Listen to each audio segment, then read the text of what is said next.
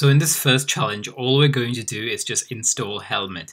And the package name for Helmet on npm is just simply Helmet.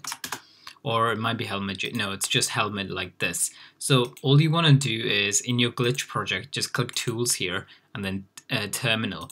And we need to install a specific version of Helmet here because this challenge will break if you don't use certain versions of Helmet at certain stages, and that's because they renamed some of the methods. So if you look at npm page right now, the latest version is 4.0.0, but we want to just start off with installing version 3.23.3, and you won't see why that is, but believe me, there are some tests that will fail if you're using the wrong version.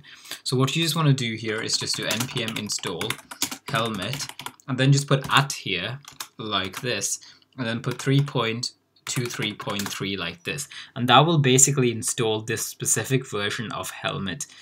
And this server.js is not where we're writing our code. This is just for the test suite, and it's just got a bunch of API routes so they can check our code.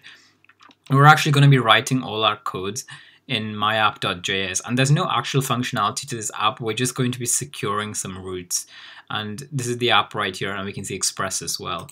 So once Helmet's been installed in the terminal, just click refresh, just enter refresh. That will make sure those changes are now applied to our glitch project. And if we look in package.json, we can see Helmet 3.23.3 has now been installed. So what you want to do is just go into myapp.js, and you just want to declare Helmet as Helmet. So you just want to say let Helmet equals require, and then just put the package name of Helmet. That will import the Helmet from our package.json into this myapp to be ready to use. So that's really all you need to do here. So you can just copy the live app link and then go ahead and submit it. And you'll see that the test passed and we're ready to move on.